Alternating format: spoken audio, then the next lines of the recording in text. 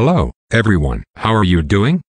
My name is Jagadish Sharma, and welcome back to New Tech. I am with another quick tutorial.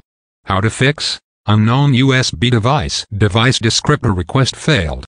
In this video, you will learn the quickest and easiest solution you can try if this error occurs. Now, follow these simple steps until the issue is resolved.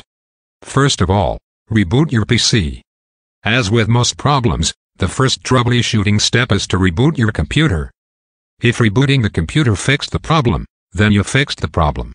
But, if that doesn't help you to fix the problem, then update USB drivers. Sometimes a corrupted driver can also cause this error. This may have been caused by auto-update drivers through Windows Update, and it may have installed incorrect or corrupt drivers. In this case, go to the Windows desktop screen. Right-click on this PC. In the context menu, click on the Manage option. Click Device Manager on System Tools. In Device Manager, expand Universal Serial Bus Controller. Here, right-click on Unknown USB device descriptor request failed, and choose Update Drivers. Click on Search automatically for updated driver software. Windows will then automatically find and install drivers for your USB device. After that, restart your computer, and your driver will be updated.